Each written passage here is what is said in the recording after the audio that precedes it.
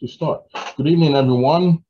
Welcome to our AFBE Leadership Talk session. This will be the last for the year 2021. 2021 has been a very good year to us at the leadership group and AFBE UK and AFBE Scotland as a whole. We have seen very huge changes. We have seen progress. We have seen development in the year 2021. And it's all possible due to many of you who always attend our various shows and support us and encourage us, including all our partners. So we say thank you very much as we come to the end of the year. Now with me, I have my co-host, Oluwabumi. Thank you very much for joining us. And a very special guest that we have with us. She is what I typically refer to as the kind of person you reference when you are talking or writing an article or anything like that. She is Carmen Morris. She is the managing director and founder of Kenro Consulting. She's a global provider of bespoke diversity and inclusion solutions to organizations across the UK, the US, and Canada. She has nearly 30 years worth of practice in the field of diversity, equity, and inclusion. She's also a former Forbes contributor. She's written amazing articles, which I would recommend that once you just type her name on Google, it'll probably be about the first or second thing that comes up. She is a mother and she's a wife, and she's here to speak with us today on smashing that glass ceiling and concrete wall as we step into 2022. Carmen, thank you very much for joining us today. Thanks so much, and thanks for such a great introduction there, Roy.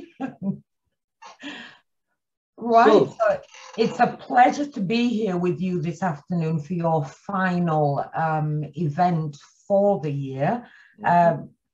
Great topic as well, and one that I'm very excited to speak about this afternoon. I think it's really important, so thanks for having me. Indeed, thank you very much, Carmen. It's a pleasure to have you here. So as we begin, smashing that glass ceiling and concrete wall in 2022. As we step into 2022, I believe a lot of us want to achieve great strides, especially in the workplace, in our lives, as we carry on with our work as entrepreneurs. And it's very important that we do that with the right foot forward.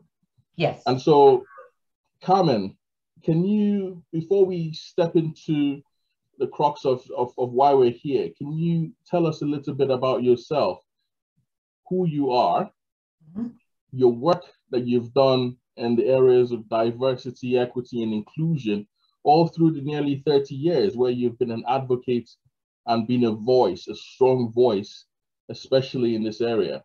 So just to tell us a little about yourself. Okay, so I've been in the field of diversity and inclusion now for nearly 30 years. I started working locally in community organizations in the north of England, actually, and went to university, took a social science degree, and then really got into diversity and inclusion. One of the main reasons why I did this was because of the injustice that I saw in terms of discrimination, systemic racism, etc., etc. Started doing consultancy. I've worked at government levels across local authority organizations with a government regulator, and then went into opening my own consultancy where I deliver solutions to global organizations in the area of diversity and inclusion. My specialist area is race and anti-racism. And as you said before, I'm a former Forbes contributor. So that's a little bit about me. Wow, that's interesting. You said you witnessed a lot of injustice. Was that specifically in your role in the private sector or in the public sector? I think both, and also at the community level. I was involved with the Stephen Lawrence inquiry, when the inquiry meetings were going around the country, and initiated an inquiry meeting in Bradford, West Yorkshire in the late 90s. Subsequently, all of that helped to change the legislation within the UK, moving it from the 1976 Race Relations Act to progressively towards the 2010 Act that we now have as the equalities legislation in the UK. Okay. And with this equality legislation, I think I'm a bit digressing here, but have you noticed any massive change, both in the public and the private sector, since this legislation had been passed, or is it still the same? I think it was very much steady as you go. In 2010, I would say that the public sector at that time was more advanced than the private sector. I think the catalyst for the changes that we are seeing now and the conversations and discussions around diversity and inclusion, with a specific focus on racism, has been since May 2020 and the murder of George Floyd in the United States. I think that, along with the Black Lives Matter movement, has propelled it has initiated a more focused towards the race and racial equity agenda. And I think that although the public sector, because they have to be strictly aligned towards the law and be seen to be doing something, did have a lot in place, I think that the private sector organizations are now trying to look at ways where they can catch up. Okay, that's interesting. Okay, to set the foundation for tonight's talk, can you describe or explain to us the meaning of glass cliffs and concrete walls, and why do they exist? Okay, so your glass ceilings, I think that term was coined really around gender, women and the glass ceiling, but it's also very relevant in terms of race and racial equality.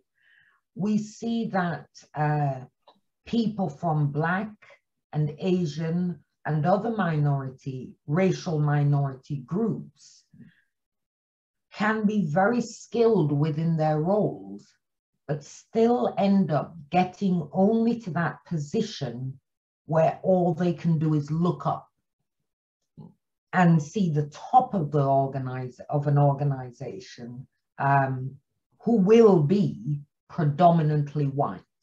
So that's the glass ceiling, and it applies to men as well as women. We can progress so far within the organization, but then it comes to the point where we look up. The concrete wall now is based around systemic racism. You will not break through it because the structures of the organization and the environment which produces the culture of the organization is a barrier for you. All of us live within and operate within an ecosystem, if you like. And that is a culture of the organization, things that have been put in place, barriers that are systemic within the organization that prevent diversity from flourishing and prevent people of color, if you like, from progressing within those organizations. So I take it that being systemic, it can be said that this is due to some form of unconscious bias that exists either as a culture within an organization, or biases that exist due to our beliefs, people's beliefs with regards to race, with regards to people from a certain class, from a certain type of upbringing. I think it's all of that, Roy, but I'm not a big fan of unconscious bias. And the reason for that is we can say that, okay, it's because of unconscious bias that has led us to the place that we are today. However, take as read that it is unconscious. Do leaders and people in leadership positions and managing directors and CEOs, although they stand behind the fact that these are unconscious behaviors, when you look around you, you must see that everyone around you looks exactly like you. So ask the question, how unconscious is this? Because when you look down in the organizations to lower levels, you do actually see quite a lot of people of different colors, different backgrounds, etc., etc. It's when you start moving up the organization and looking at progression within the organization where you see it becomes very one-sided, let's say. It becomes very homogeneous. So how can that be unconscious? What is happening within these organizations and businesses that allows that to happen? Is it that organizations are saying that people of color can't make it to leadership positions?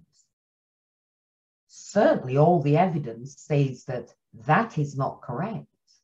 Across industries, we have people who have left organizations and gone on to run their own businesses and are very successful at that. So how is it that we can look around and say that something unconscious is happening within these organizations? I hazard a guess that perhaps it's not as unconscious as we're being led to believe.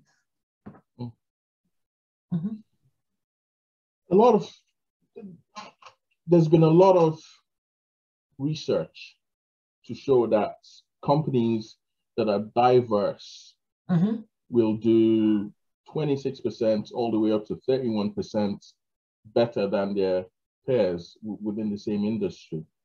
Yes. And from what you said, does it mean that companies that are diverse and are in turn innovative will typically have a diverse workforce to a certain level within the pyramid and would not want that diverse workforce to be reflected all the way to the top of the pyramid simply because that threatens their position? So it's almost like a self-preservation at that stage. Absolutely. It leads to what I said before, you know, a homogeneous culture, that we will welcome people for to build the business and to support the business to become the best, use the intellectual property, etc., etc., etc. However, this organization is going to be run by and it's focused on the needs of a particular group of people. So therefore, you can see that although the skills and the innovation, etc., will definitely be multiplied through diversity, and those diverse ideas and innovative ideas and all the benefits that diverse workforces bring,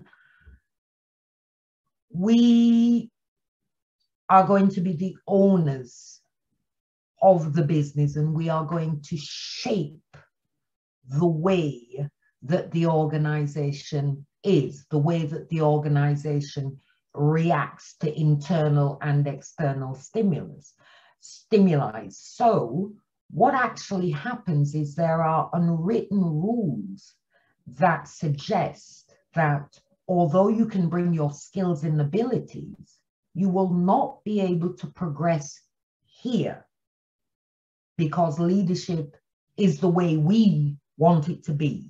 We who own the power within organizations.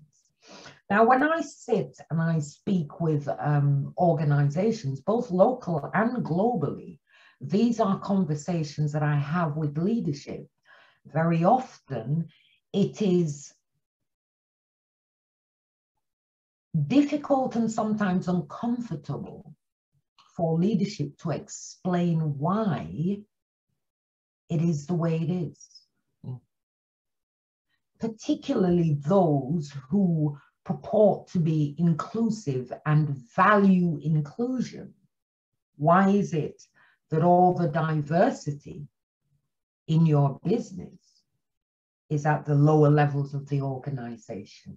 So there are a lot of conversations like that taking place at the moment across industries in an effort to support a more inclusive and equitable workplace environment.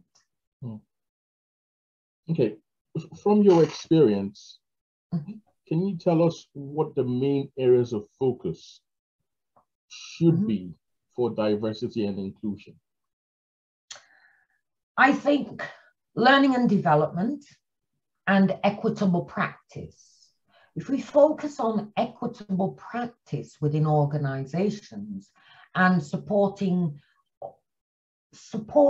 all areas of an organization to look at itself introspectively and ask those difficult questions,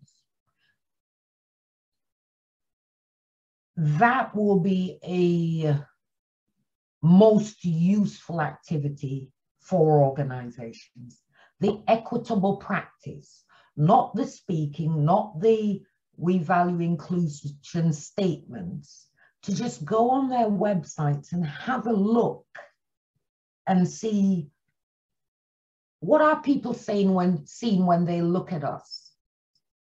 If there's a job application, the first thing people do is go to the website, and you've got lots of pictures of engineers and people from all that industry on the website. Very colorful. Now let's go to the leadership page. It doesn't match. So equitable practice is one of the main focuses within the new and improved diversity and inclusion agenda that has been given a lot of prominence because of Black Lives Matter and the murder of George Floyd.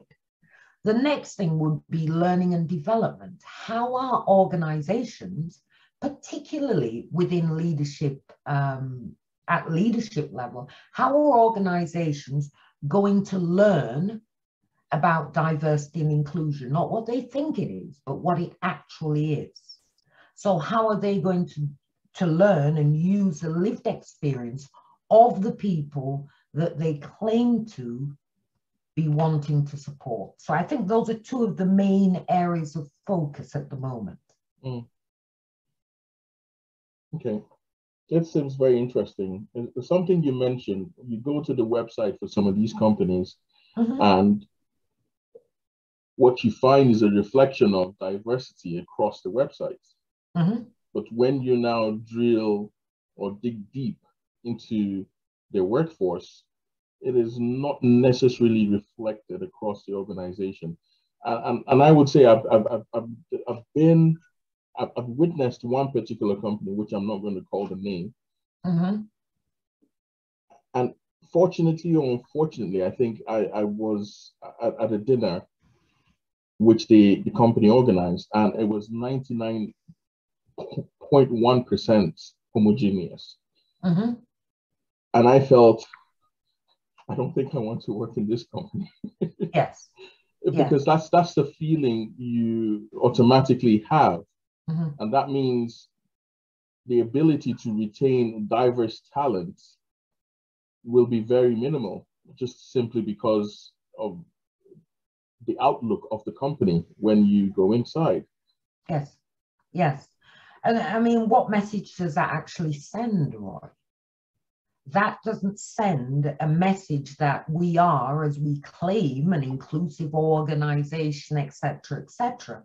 I don't know if there's a link to it that can be shared within the chat, but I wrote a article on Forbes about performative allyship, and that's basically about people claiming that we value diversity and all this kind of, it's speak really.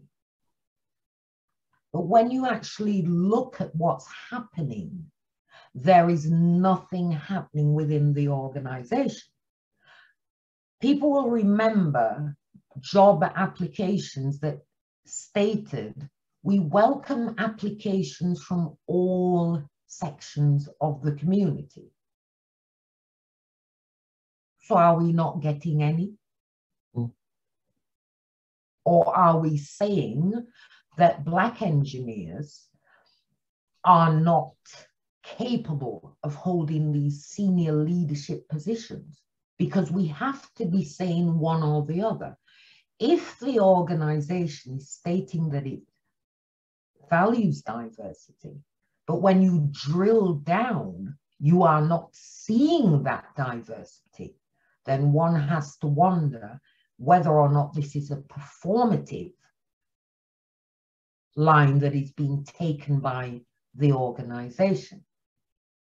Certainly, the first 6 months after the murder of George Floyd, long before the trial, what we saw was every organization come out and say that this is abhorrent, etc., etc., etc. Why did that happen? These are the questions that I speak with leadership groups about. Why did organizations feel that it was so important to make a statement to distance themselves away from racism? Perhaps because it was felt this will blow over. 18 months later, we're still here. It hasn't blown over. So the leaders that made those statements now have to act on them because the world is aware. The world is changing. Generation Z is not going to live the way that previous generations have lived in organizations where systemic racism is allowed to thrive. It's interesting talking about accountability. How can the leaders in these organizations be held accountable? But I think we'll get to that question. So now that we've set almost the grounds for how to break the glass, at least identifying what the issue is. Yes. I think the next step is, how can we increase representation in management level within the industry? Okay, increasing representation is, I think, two parts to this question. It's about recruitment and it's about progression. There's also, that's for the organization, there is also a focus on learning and personal development of Black and other marginalized groups within the industry. But for the, so that's like personal accountability for one's own career. and getting the skills and everything to be able to progress within these organizations. However, in terms of recruitment, there's the old story that, oh, we just can't find the talent.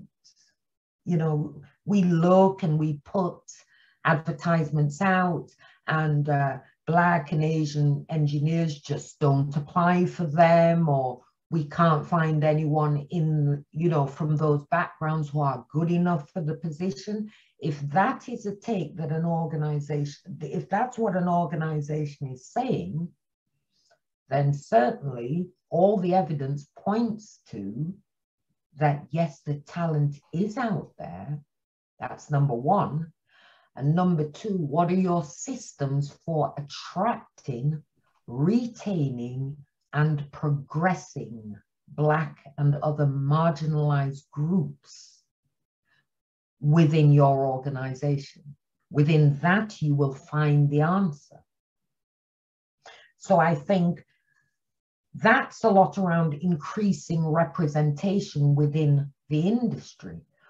For Black and other racially minoritized staff, I think that nothing will come to you if you do not demand it.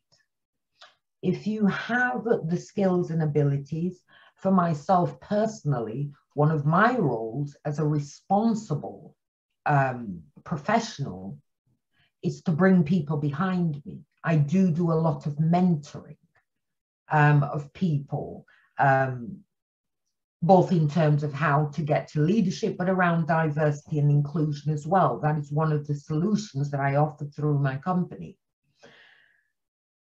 We have that responsibility to pave the way for the generations of engineers who will come after us. So I think it's two-pronged. It's about what the organization can do, but what us as Black professionals can do as well. Okay, this is very interesting. I think what you're saying is music to my ear. And I think I'll use this opportunity to talk about, so you mentioned learning and personal development. Mm-hmm. And within the AFB leadership program, that's mm-hmm. what we are focusing on. Yes. So we've created a program called Transcend, which we're hoping to roll out at the second quarter of next year.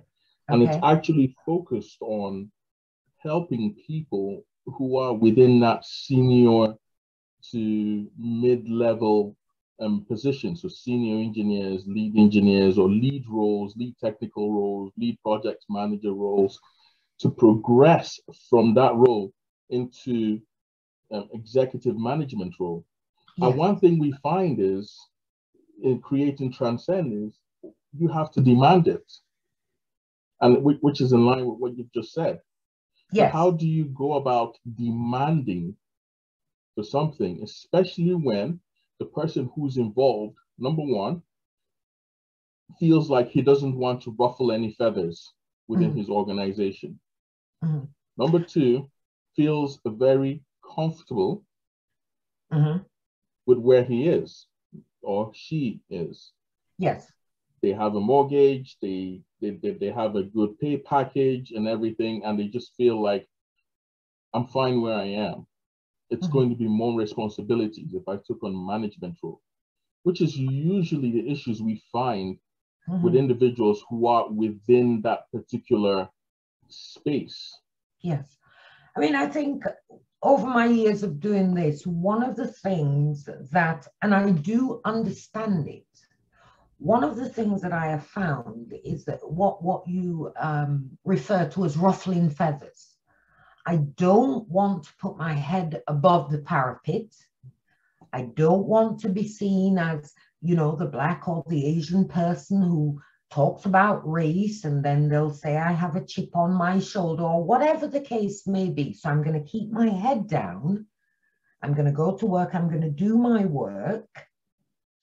And when something happens, like the murder of George Floyd, Black Lives Matter, and all these conversations that are so prevalent within society now, I may just put my head up a little bit and say, this is wrong. And then I'll go right back down to where I was. Put my head down and do my work.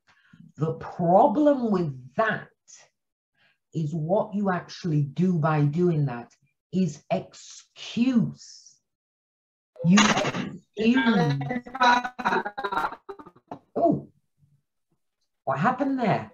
Sorry, I think it's one of the attendees has been muted now. That's fine. Sorry, just carry on. I think you are muted, Carmen. Right. Okay, doke. Yeah. Is that okay? So I think what actually happens then is that you excuse the behavior that is being perpetuated against you. And I'll repeat that. You excuse the behavior that is being perpetuated against you by not demanding it. If I just do my 9 to 5 and I know that the structure isn't right and I can't progress and, you know, the system just isn't right and is not inclusive, but I do my 40 years. And as you say, I have a mortgage, pay my mortgage, you know, I've got money coming in every month. I'm all right, Jack. What happens is when I go out of the door after my 40 years, somebody who looks like me is going to walk into the door and do another 40 years of what I have just done. We all know that it exists. Organizations know that it exists. They can see that just by looking around. And as an individual, we all must see our responsibility as one of mentoring and supporting the changes that us later on in our careers and new people who look like us coming into the industry can benefit from. So yes, it might be difficult to keep your head down and everything, but a lot of this is about conscience. And this is why I've worked in this field for nearly 30 years. One day I'll depart. I'll depart this field and I'll depart this earth. What did I do? And that's a question that I think everyone, no matter the profession, should ask. What was your contribution to the change that needs to happen? And the answer to that is going to be personal to everyone who is listening to what I'm saying today. It's going to be a personal question, but it's one that needs to be answered. Because if we have systemic, if we have structures that do not allow us, because of barriers, etc., to be the best of ourselves within these frameworks, what is going to happen is we will never achieve our full selves. And I think that we all have a responsibility to do that for ourselves so that we can get the best out of our careers and for people who are coming through the door behind us. Yeah. I mean, you've said something that has even touched me personally, because far too often we find that we are trying to put in effort, especially within AFBE, to make our voice heard, to bring about change, to have these conversations, but not just have these conversations, but to actively work with organizations to try and review their systems, their recruitment systems, and things like that. But far too often we find that we are our own problem as well, because now you've talked about personal responsibility.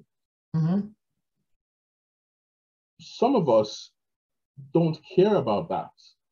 It's sad to say, but some people don't want to contribute to the conversation that is at the forefront.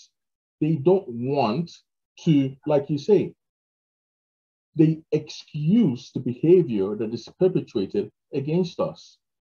And they excuse this by removing themselves or not contributing to a collective voice. Okay, now, I agree with that 100%, but there are many reasons for that. Not everyone can be a Carmen Morris, and there are many of me out here. Microaggressions, racial microaggressions, are things that have an impact on people. People are scared. People don't want to contribute for fear of. I think that we are in a place, we're at a place in our history now where collectively we can make a change. People do not have to stand up as individuals or extremely small groups anymore, like we used to have to do in the 80s and the 90s and the 2000s. This is a global effort. This is an organizational effort. This is where we must work with leadership to inform the trajectory that we want to see within organizations, and may I say within our industries, because if you work in an organization, in an industry, it is your industry, because you are contributing to that industry through your education, you are contributing to it through your time, as you develop within the organization through your expertise, you're contributing. You must contribute to the conversation that is going to make your experience within that organization and, you know, the industry that you contribute your intellectual property to. It is your responsibility to contribute to the change. And this is very important, because if you're not willing to contribute, who do you expect to contribute? You are the ones who understand what it means to be Black in your industry. You live and breathe that every day. You may live and breathe it for the next 40 years, if that is the industry that you intend on spending your life. Ask yourself with all conscience, if your son or your daughter or your niece or your nephew comes to you and says, Daddy, Mommy, Uncle, Auntie, I want to be an engineer. What's the first thing you're going to say to them? Oh, it's a great, it's a great career choice and blah, blah, blah. And wholeheartedly be an engineer.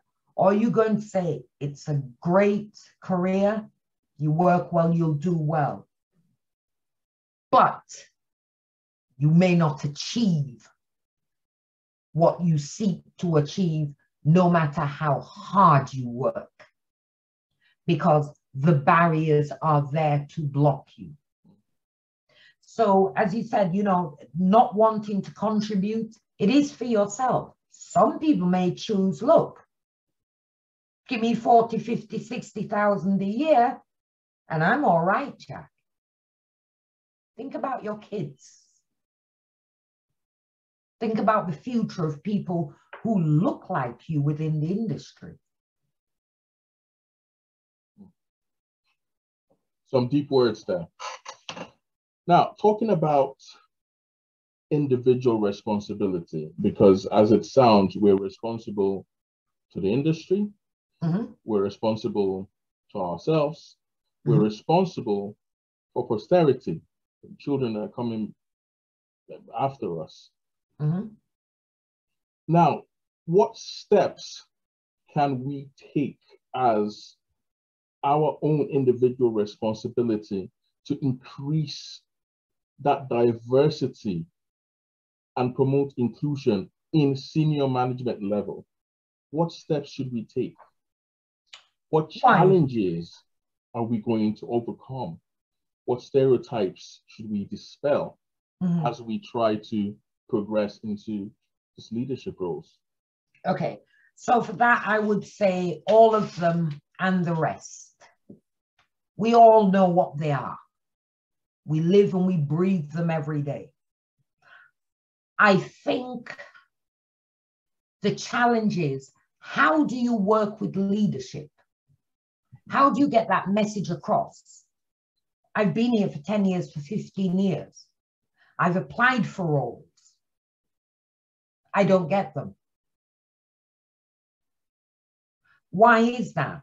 I have everything, I've got the experience, but I'm not getting it.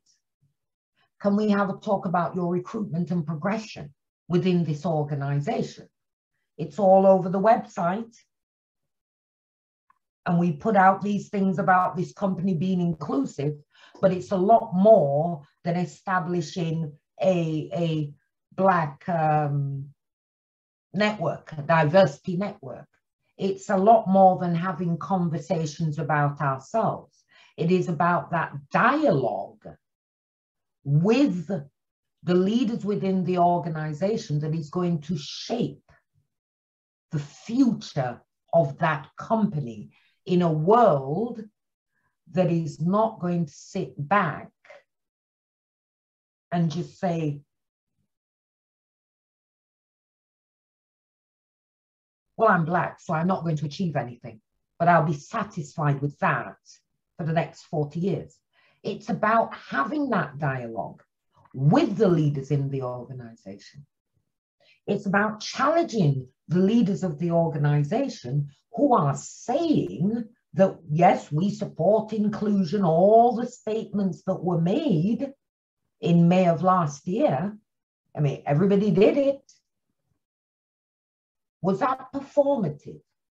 Was that something that you just said to take the eyes away from your organization or take the eyes away from your industry? Because there's been an awakening now, around systemic racism, etc., at all levels of the organization, of industry. There's been an awakening now. What can you do? Open those dialogues, make those demands, challenge leadership and, the industry in general to understand and build in solutions to remove systemic racism and structural barriers. Do it for yourself and do it for the next generation. This is an opportunity. This is an opportunity that us as individuals can take to shape the trajectory of our careers. And it's all about those systemic barriers that preclude you as an individual from moving up the career ladder, from getting those leadership positions. And if you don't do it at that level, you'll go to another organization, it will be the same thing. Interesting. What it seems to me is there needs to be some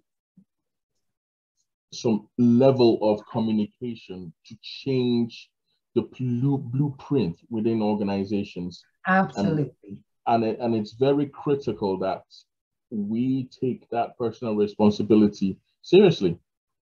Now, there's a lot of questions, contributions on the chats, and a lot of them have been contributions from someone says must be nice to be uncomfortable while holding onto the access to those senior leadership roles. However, there's a question here from Ollie. there is sometimes a deeply held belief in the myth of Black or BME incompetence. Mm-hmm. Do you think that's also a reason why there is that underrepresentation? Absolutely.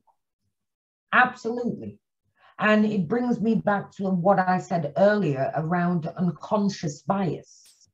We can say, oh, yeah, well, it is the way it is, but it's unconscious. We didn't mean it to be that way.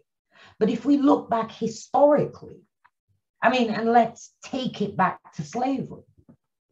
Black people were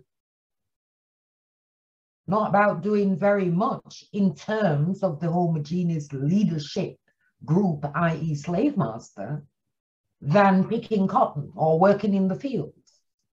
Now, we are no longer within, the days of slavery, but has that kind of thought process remained?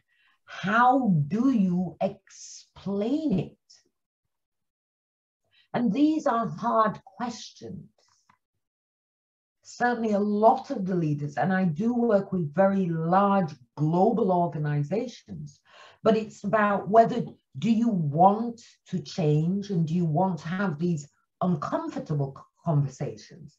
It's been easy or easier, much easier to focus on things like gender, which has had huge focus over the past 10 years or so, or disability, but that race thing is a bit uncomfortable because how do we really explain the structural racism that is, part of our organization? I'll tell you what, we'll call it unconscious bias. It is like this. It's very unconscious, but guess what? We will change it. We'll make some statements. We'll put some Black people on the website, but we will remain as we are. That's not good enough.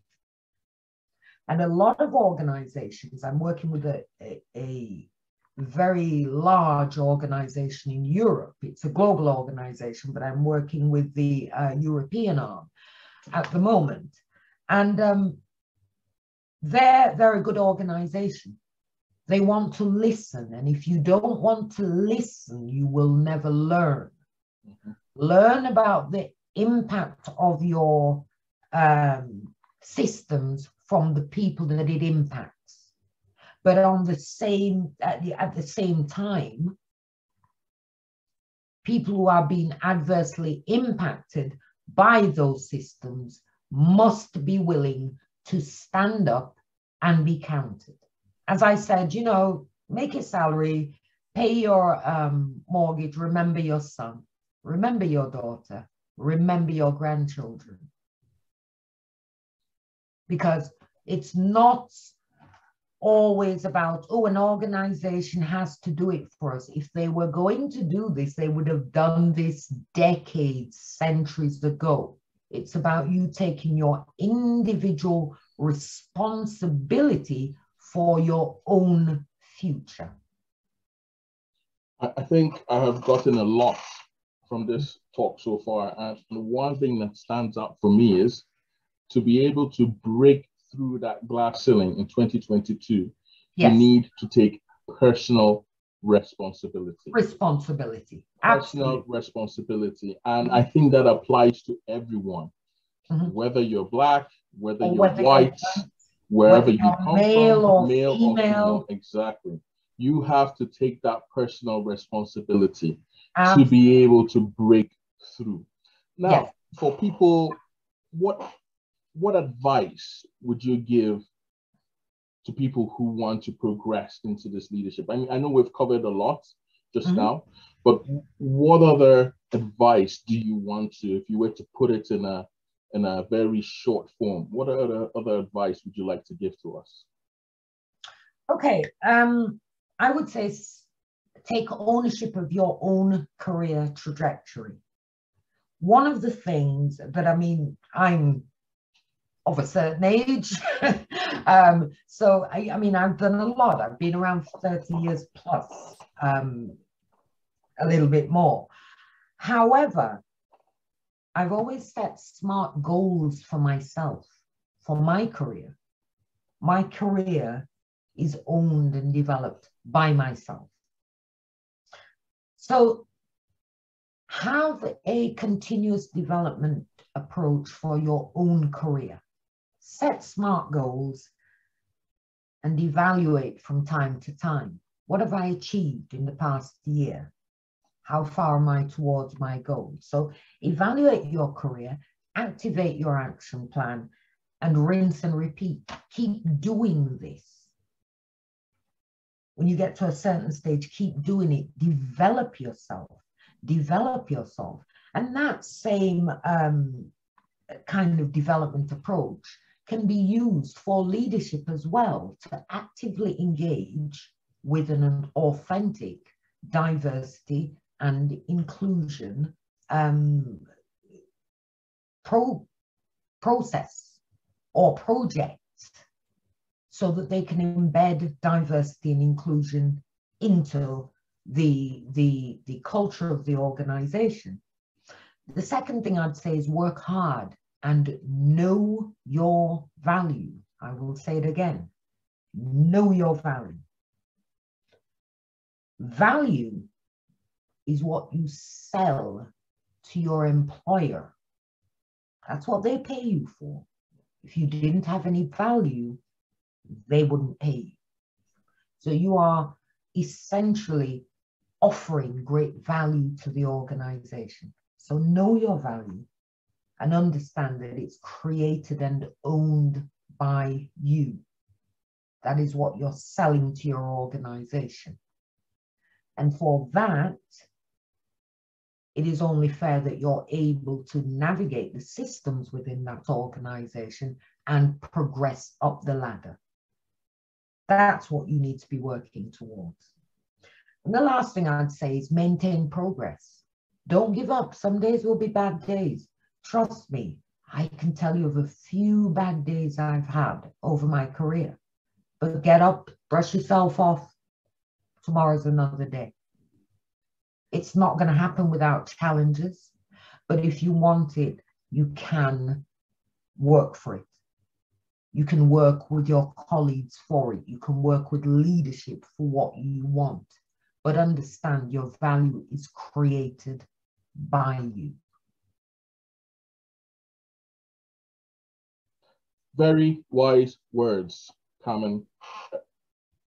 I think it's very important, something you mentioned, know your value. Absolutely. And you see, as you continuously progress in your development, as you continuously develop yourself, what happens is that value actually goes up. Yes. And what that means is, as your value goes up, in turn, your position should be going up within that organization. Yes. And I will tell you confidently that there's a lot of technical people that I have met personally within the industry who even have the technically skilled, they've got all the qualifications, they've even got an MBA, which a lot of people in executive management positions don't have. Do not have, yes. They've gone through that process of gaining knowledge, gaining the experience they need, but also understanding the business. And yet they still face this barrier. And that's why I like your final point. Keep on progressing. Absolutely. Absolutely. Because at the end of the day, as long as I've been around, I learn something new every day. You're always fine-tuning. You're always polishing. You're always progressing. Finally, we have 5 more minutes. Can you tell us what the industry sector can do? What part can they play to impact on progressing diversity within senior management level? Yeah, that's around authenticity. it's not about the statements that were made last year in May. It's about the actions. We've had enough time now to have those conversations. Certainly, a lot of organizations are a lot further on than others, are much further on than others. However, if we're going to do this, we've had the time to say, oh my gosh, what has happened? We then started the conversations. Now is the time to act on those conversations with solutions to actually embed D&I as a culture within the organization. Now, this is going to necessitate having, sorry, my screen's about to turn off. This is going to necessitate having those conversations with people within your employee base who have lived experience around these structural barriers, and then putting things in place to remove those barriers. That's what it's about. It's not about having a group, a Black group, an Asian group, this group and that group. That's wonderful and very useful as well, because you can cultivate ideas there that will work for those marginalized groups, rather than an organization saying, we're going to do this, without having had those conversations with the people who these systems affect. So industries need to move now towards action, authentic actions, and things that are going to get the work done. We can talk for another 20 years. But if we talk for another 20 years, there's going to be very little action. All the information is already out there. So organizations, leaders, let's move on this. No time like the present. No time like the present. It's interesting, you said the company and organization, they need to leverage on the experience that they have, people who've faced these challenges within the organization. Mm-hmm. And far too often, what I find, which I find very funny, is you see people, an organization appoints a diversity and inclusion officer who has zero understanding, experience, and knowledge about the topic. And I say to myself, how are they supposed to bring about an authentic change? Yes. Absolutely. The process has to be informed by those who have lived experience of the impact of racism within the workplace. And, you know, for anyone who wants to read a little bit more about that, I have a, they can go to my website, or I have a post on Forbes about microaggressions and the impact of microaggressions. I mean, this is like me saying, I am going to lead on a change for white Jewish women living in Scotland.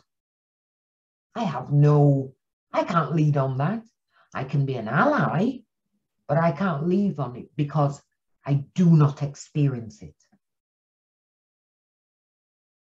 Well, thank you very much, Carmen. I think what we've learned here today will set us on a path of thoughts where we'll think about what our impact will be in our organization and in the industry, and also our responsibility to ourselves, to posterity, and to the industry that we find ourselves in. Thank you very much. This is certainly not the last we'll be seeing of Carmen. We will be having more sessions with Carmen next year. And for more sessions, speaking about that, we will be having in 2022 MDs of companies, of national organizations who will be coming to speak at the Leadership Talk Show. And you'll be surprised and amazed at the number of people we'll be getting. I'm also excited myself with a lot of confirmed dates. So please watch this space. And for those of you who will be seeking for jobs, especially in the area of manufacturing, there's a new opportunity where the Scottish government wishes to create a diverse workforce, specifically in the manufacturing sector. And if you're interested, there's a talk on that on the 9th of December. If you go to our AFBE UK website, you'll be able to find all information there. It's on the 9th of December, and this is for people who want to either go into the manufacturing sector or just want to change and transition roles into the sector. Also, I want you to look out for next year. We will be launching our Transcend Leadership Program, where we'll be offering training to senior people within the industry, senior people of color. It is a very short space, a limited number of spaces. And this is a high-level program to help people think about a lot of the topics that we've had on this Leadership Talk program, and also think about what they want to be doing for their own personal development. So thank you very much to everyone who's made it to this Leadership Talk show. I wish you a lovely Christmas and a new year coming. Carmen, thank you very much again for gracing us. It is a pleasure to have you, and I look forward to a panel session next year, which I trust me is going to be exciting. Real talks are going to be heard there. And to Bumi, thank you for helping out with the admin side of it. Thank you to everyone, and I look forward to seeing you next year. February is when we will kick off the Leadership Talk show. I look forward to seeing all of you there next year. Have a good year, have a good December, a good Christmas, and a good new year ahead. Thank you, everyone. Thank you.